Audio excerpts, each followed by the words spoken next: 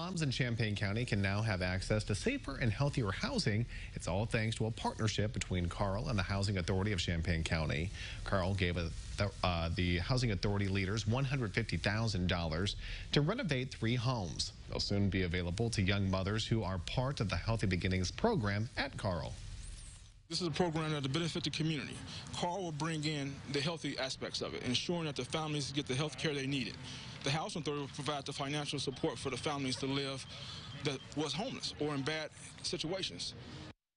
The homes are side by side on Kohler Street in Urbana, and the mayor says they chose these homes because they're close to jobs, schools, and bus lines.